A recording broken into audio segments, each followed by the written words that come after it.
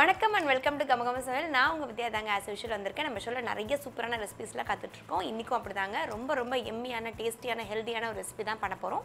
வாங்க என்னன்னு ஷோக்குள்ள போய் பார்க்கலாம்.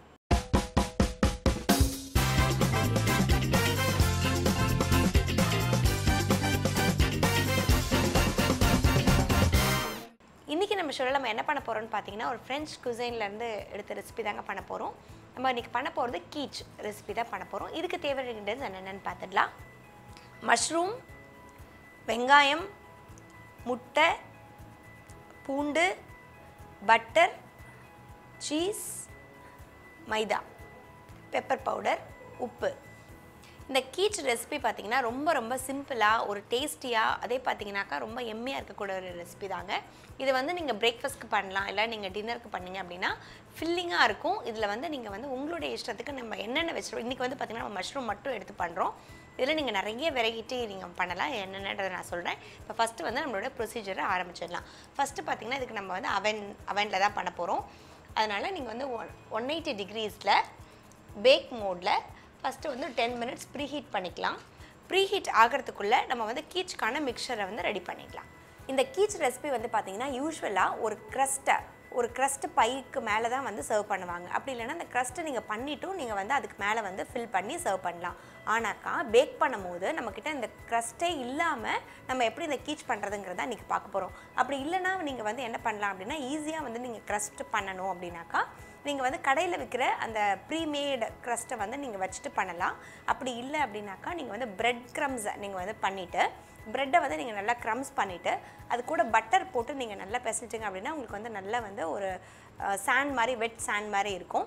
அதை வந்து நீங்கள் ஃபஸ்ட்டு போட்டு பேக் பண்ணிவிட்டு அதுக்கு மேலே வந்து நீங்கள் இந்த ஃபில்லிங்கை வைக்கலாம். ஆனால் இதெல்லாம் பண்ணுறதுக்கு பார்த்தீங்கன்னா ப்ரொசீஜர் வந்து ரொம்ப பெருசு. ஆனால் இந்த நம்ம இன்றைக்கி பண்ண போகிற quiche வந்து இதெல்லாம் எதுவுமே இல்லாமல் ரொம்ப சிம்பிளாக பண்ணக்கூடிய ஒரு quiche ரெசிபி தான் இன்றைக்கி நம்ம ஷோவில் நம்ம பண்ண போகிறோம். இப்போ இந்த quiche ரெசிபி எப்படி பண்ணுறதுன்னு பார்க்கலாம். இதுக்கு நல்லா பொடிசாக நறுக்கின மஷ்ரூம் ஆட் பண்ணிக்கோங்க. மஷ்ரூம் இந்த மாதிரி பார்த்தீங்கன்னா நல்லா க்ளீன் பண்ணிவிட்டு நல்லா ஃபைன் சாப் பண்ணி எடுத்துக்கோங்க. இது கூடவே நல்லா பொடியாக நறுக்கின பூண்டு, இது கூடவே பொடியாக நறுக்கின வெங்காயம், இதில் ஒரு 2 முட்டை உடைச்சி சேர்த்துக்கோங்க. முட்டை வந்து பார்த்திங்கன்னா ஆப்ஷனல் தான். நீங்கள் வந்து வேணாட்டி நீங்கள் முட்டை இல்லாமல் கூட இந்த ரெசிபியை பண்ணலாம். இது கூடவே பட்டர் சேர்த்துக்கலாம். நல்லா இந்த மாதிரி ஒரு 2 ஸ்பூன் பட்டர் போட்டு சேர்த்துக்கோங்க. இதில் சீஸ், நல்ல மொசரல்லா சீஸ், அப்படி இல்லைன்னா நீங்கள் ப்ராசஸ்டு சீஸ் என்ன வீட்டில் இருக்கோ நம்ம அதை சேர்த்துக்கலாம். மொசரல்லா சீஸோ இல்லை பீஸா சீஸோ சேர்த்திங்கன்னா சூப்பராக இருக்கும் இந்த ரெசிபிக்கு. இது கூட 1 டேபிள் ஸ்பூன் அளவுக்கு நீங்கள் மைதா போட்டிங்கன்னா போதும், ரொம்ப வேண்டாம். ஜஸ்ட்டு நமக்கு வந்து அது நல்லா நமக்கு அந்த மோல்டுலேருந்து எடுக்க வர அளவுக்கு நீங்கள் மைதா சேர்த்தா போதும். அடுத்து இதில் நம்ம உப்பு சேர்த்துக்கலாம், தேவையான அளவுக்கு உப்பு. காரத்துக்கு இதில் வந்து பார்த்திங்கன்னா பெப்பர் தான் போட போகிறோம், வேறு எந்த காரமும் போட போகிறதுக்கு இல்லை. ஸோ உங்களுக்கு எந்த அளவுக்கு காரம் தேவையோ அந்தளவுக்கு காரம் ஆட் பண்ணிக்கோங்க. இந்த quiche ரெசிபியில் இப்போ ஃபைனலாக வந்து பார்த்திங்கன்னா நம்ம வந்து ஃப்ரெஷ் க்ரீம் மட்டும் ஆட் பண்ணிக்கலாம். நல்லா 1 கப் போல் நீங்கள் ஆட் பண்ணிக்கலாம். இந்த ரெசிபியில் பார்த்தீங்கன்னா நம்ம வந்து ஃப்ரெஷ் க்ரீம் ஆட் பண்ணியிருக்கோம், அது கூடவே பட்டர், சீஸ் எல்லாமே ஆட் பண்ணியிருக்கோம். இது மாதிரி வெஜிடபிள்ஸ் வந்து பார்த்திங்கன்னா இன்றைக்கி வந்து நம்ம வெங்காயமும் மஷ்ரூமும் ஆட் பண்ணியிருக்கோம். இதில் வந்து பார்த்திங்கன்னா நீங்கள் வந்து பொட்டேட்டோஸ் ஆட் பண்ணலாம். அது கூடவே நீங்கள் வந்து என்னென்ன வெஜிடபிள் நம்ம வீட்டில் இருக்கோ எல்லா வெஜிடபிளுமே இதில் ஆட் பண்ணிக்கலாம். முட்டையும் சேர்த்துருக்கோம். ஸோ ஓவராலாக வந்து பார்த்திங்கன்னா டேஸ்ட்டாகவும் இருக்கும், நல்ல ரிச்சாகவும் இருக்கும், அதே சமயம் வந்து பார்த்திங்கன்னா ஃபில்லிங்காகவும் இருக்கக்கூடிய ஒரு ரெசிபி தான் இன்றைக்கி பண்ணிகிட்ருக்கோம். இப்போ வந்து பார்த்திங்கன்னா நம்மளுடைய மிக்சர் ஃபுல்லாகவே ரெடி ஆகிடுச்சு. நம்ம வந்து இதில் ஃப்ரெஷ் க்ரீம் ஆட் பண்ணியிருக்கோம். எல்லாமே சேர்ந்து நமக்கு வந்து பார்த்திங்கன்னா ஒரு நல்ல வந்து ஒரு க்ரீமி மிக்சர் வந்துருச்சு. நம்ம எந்த ட்ரேயில் பண்ண போகிறோமோ அந்த ட்ரேவை நம்ம க்ரீஸ் பண்ணிக்கலாம். இன்றைக்கி வந்து பார்த்திங்கன்னா நான் வந்து கப் கேக் ட்ரேஸ் எடுத்திருக்கேன். நீங்கள் வந்து வீட்டில் நம்மளுடைய தனித்தனி மோல்டு இருக்கும் இல்லைங்களா, நீங்கள் அது மாதிரி தனித்தனி செப்பரேட்டாக நீங்கள் வந்து பேக் பண்ணாலும் நல்லா தான் இருக்கும். இந்த quiche ரெசிபி வந்து பார்த்திங்கன்னா நம்ம வந்து பைக்கு மேலே தான் நம்ம ஃபில்லிங்னு நான் சொல்லியிருக்கேன் நான். இது வந்து ஆக்சுவலி ஒரு ஃபில்லிங் தான். இது வந்து ஆக்சுவலி என்ன பண்ணுவாங்க இந்த quicheலனா ஒரு பை ஒன்று ரெடி பண்ணிவிட்டு அதுக்கு மேலே தான் வந்து பார்த்திங்கன்னா இந்த quiche வந்து ஃபில் பண்ணி பேக் பண்ணணும்.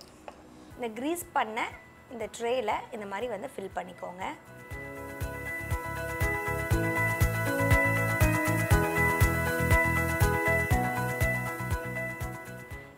நீங்கள் பிளான்ச் பண்ண ஸ்பினாச் கூட ஆட் பண்ணலாம்.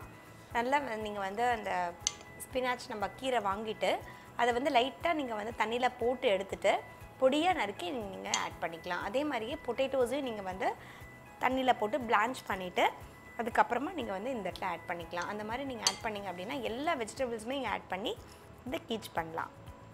இது வந்து நீங்கள் டின்னருக்கோ இல்லை நீங்கள் வந்து பிரேக்ஃபாஸ்ட்டுக்கு சாப்பிடும் போது நல்ல ஒரு குயிக் மீலாக இருக்கும். இது இந்த மாதிரி எல்லாத்தையுமே நம்ம வந்து ஃபில் பண்ணியாச்சு. இது அப்படியே வந்து நம்ம 10 minutes to 15 minutes இதை பேக் பண்ணிடலாம்.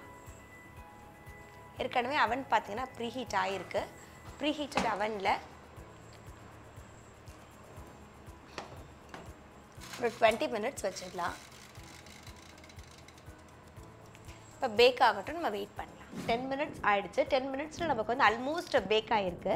இந்த டைமில் நம்ம வெளியில் எடுத்துகிட்டு மேலே வந்து பார்த்திங்கன்னா நம்ம வந்து மொசரல்லா சீஸோ இல்லை ப்ராசஸ்டு சீஸோ ஏதோ ஒன்று போட்டுட்டோம் அப்படின்னாக்கா நான் சேர்ந்து வந்து குக் ஆகிடும். அந்த லாஸ்ட் 10 minutesக்கு உள்ளே நம்ம வந்து எடுத்து போட்டுடலாம். இப்போ நம்மளோட கீச் வந்து பார்த்திங்கன்னா எல்லாமே ஹாஃப் பேக் ஆகிருக்கு. இந்த டைமில் நம்ம ஏற்கனவே பார்த்திங்கன்னா நம்மளோட மிக்சர்லேயும் நம்ம வந்து மொசரல்லா சீஸ் ஆட் பண்ணியிருக்கோம். டாப்பிங்லேயும் பார்த்திங்கன்னா நமக்கு வந்து சீஸி அந்த ஃப்ளேவர் நமக்கு டேஸ்ட்டுக்கு இருக்கணுங்கிறதுக்காக நம்ம வந்து கொஞ்சம் மொசரல்லா சீஸ் மேலே ஆட் பண்ணிக்கலாம்.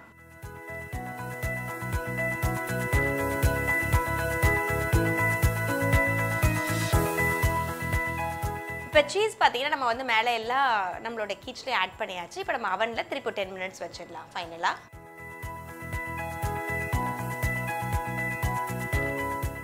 இப்போ நம்மளோட கீச் பார்த்தீங்கன்னா சூப்பராக ரெடி ஆகிடுச்சு. இது வந்து நம்ம எடுத்து வச்சிடலாம்.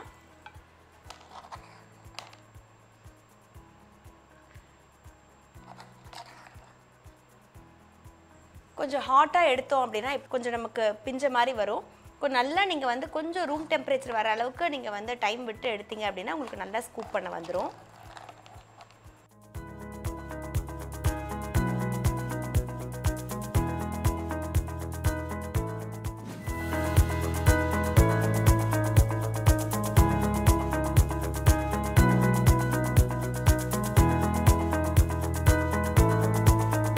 நம்மளோட கீச் பார்த்தீங்கன்னா சூப்பராக ரெடி ஆகிடுச்சு. இது கண்டிப்பாக ட்ரை பண்ணி பாருங்கள். ஏன்னா இது ஒரு கம்ஃபர்டபுள் டிஷ்ஷுன்னு சொல்லலாம். இதில் நம்ம எல்லாமே சேர்த்துருக்கோம். இதில் வந்து பட்டர் சேர்த்துருக்கோம், ப்ளஸ் சீஸ் சேர்த்துருக்கோம், ஃப்ரெஷ் க்ரீம் போட்டிருக்கோம், வெஜ்ஜஸ் சேர்த்துருக்கோம். இது மாதிரி எல்லாமே ஓவராலாக நம்ம சேர்த்துருக்கிறதுனால ஒரு கம்ஃபர்டபுள் டிஷ்ஷாக இருக்கும்.